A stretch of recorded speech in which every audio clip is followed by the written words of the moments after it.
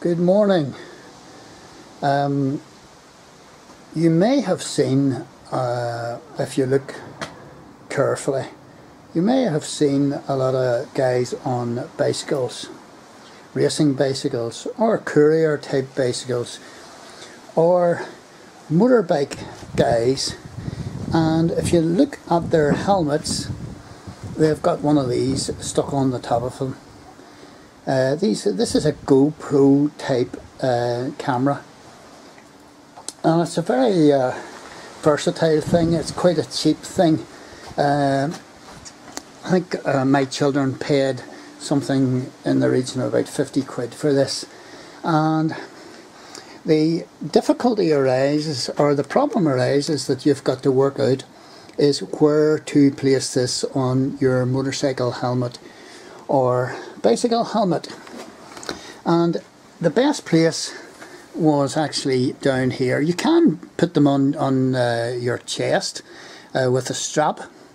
It comes with that, but the best place would have been down here, but I couldn't place the GoPro camera here because of this which opens my helmet, and other people have actually opted to place them on the side of the helmet with a sort of an extension possibly round, but I didn't go for that option either. I went for this option here, just above on the top of the helmet, and that might cause problems maybe with the wind or whatever, but it seemed to me to be the easiest option as a complete novice. Maybe I'll change the location of the helmet later. There's a quick release thing on the camera as well. You press these two buttons here and it slides out.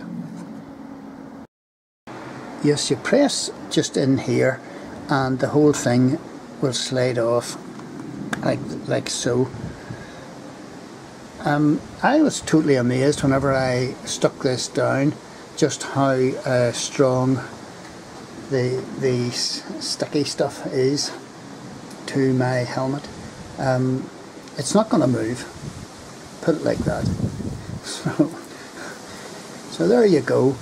This is you all ready for videoing with your GoPro on your helmet. Of course, you've got to angle the GoPro just exactly what way you want it. So you use that wee wheel at the side to do that, and you really need. I'm going to sit on the helmet and I'm going to get the wife to release this and angle the helmet just to the top of the screen, and then I'll be ready to video.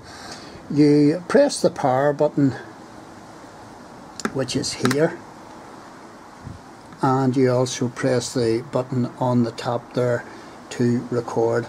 So it's relatively simple, it's relatively idiot proof, although whenever you let me at anything it tends to go wrong.